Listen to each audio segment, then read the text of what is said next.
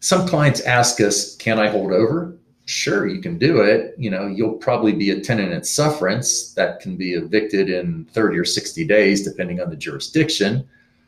You might have to pay a penalty, double rent by statute in many places, and you could be liable for damages the landlord might incur, such as losing out on a 10-year user that might have signed the lease if you vacated per your original lease contract.